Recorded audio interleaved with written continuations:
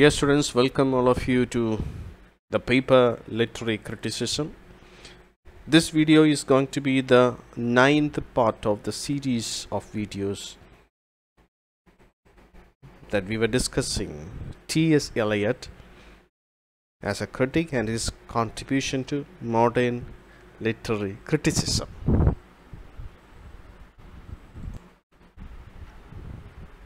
So in this video we will discuss another important concept of T.S. Eliot, that is poetic creation. Poetic creation.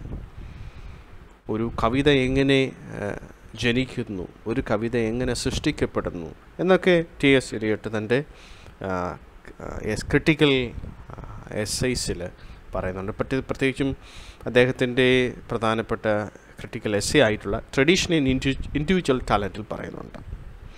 So, what about poetic creation? How a poem is created. See, many elements, many experience of the poet influences him to write a poem. For example, elements, he listens to the sound of typewriter and he smell food, smell of cooking, and the books he read, Spinoza he read, and the philosophy of Spinoza, and a personal love affair. All these elements influences a person in writing a poem.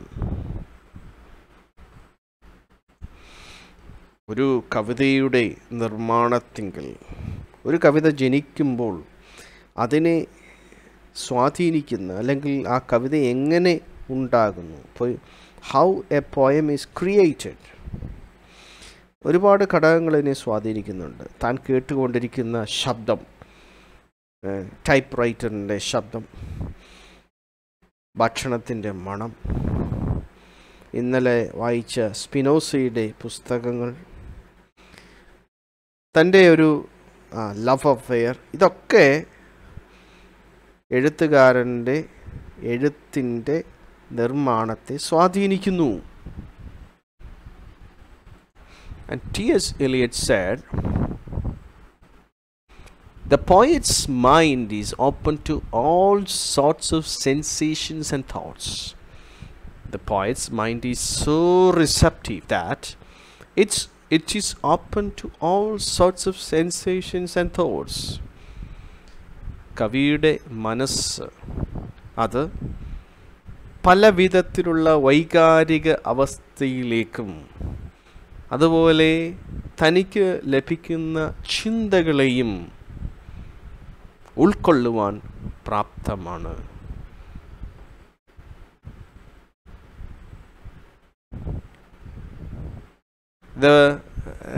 The poet's mind is a receptacle of different feelings.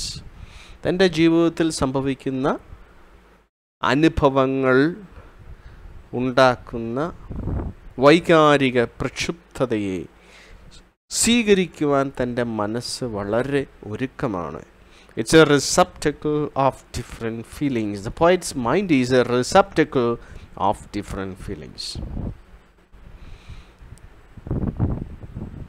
And the mind of the poet, the creative mind of the poet combine and fuse all these feelings and thoughts and sensations into a new whole by the creative mind. So the creative mind of the poet combines and fuses feelings, sensations and thought. കവിയുടെ സൃഷ്ടി നടത്തുന്ന മനസ്സ്,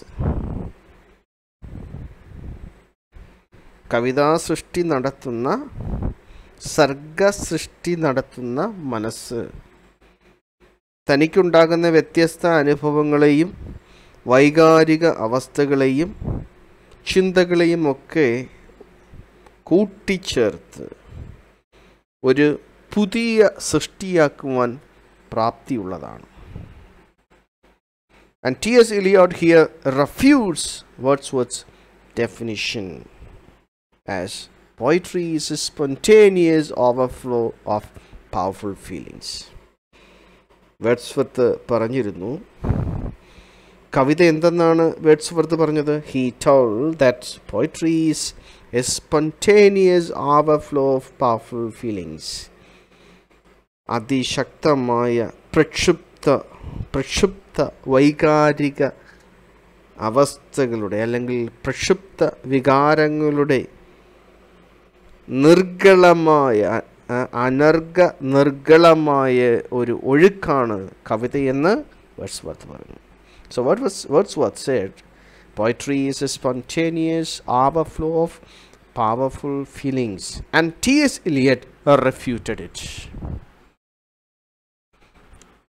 So that we can see in T.S. Eliot's another concept, catalysis. വേഡ്സ്വർത്തിൻ്റെ ഈ ചിന്തയെ അല്ലെങ്കിൽ ഈ ഒരു ആശയത്തെ T.S. എലിയറ്റ് എതിർത്തത് എങ്ങനെയാണെന്ന് തൻ്റെ മറ്റൊരു കോൺസെപ്റ്റായ കാറ്റലിസിസിൽ കാണാൻ പറ്റും. So in order to demonstrate the poetic creation that happens in the creative mind of the poet, he used an example. To demonstrate the relationship between the process of depersonalization and a tradition.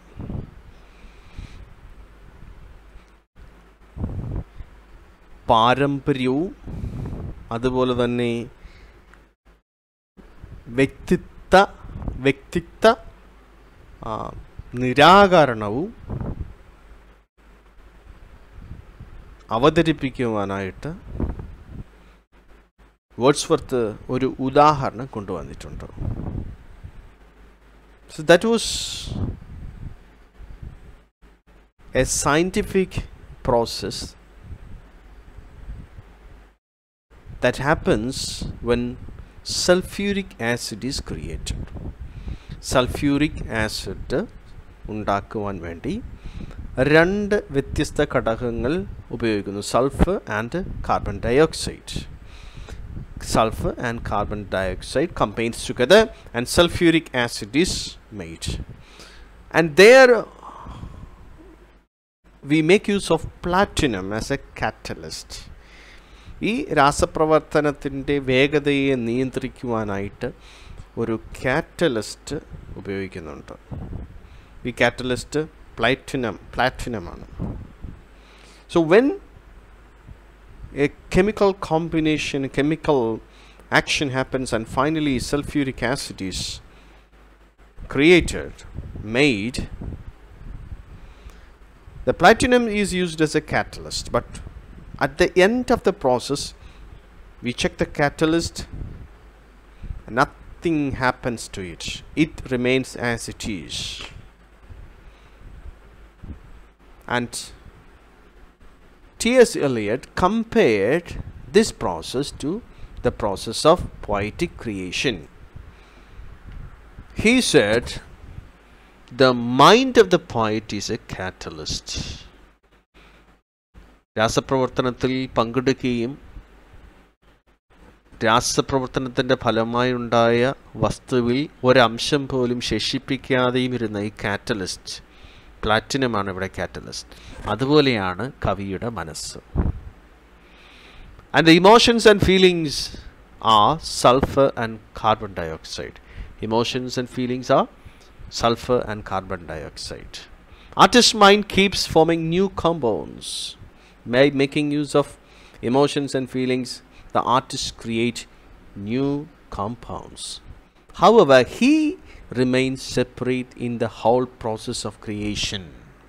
He remains separate in the whole process of creation.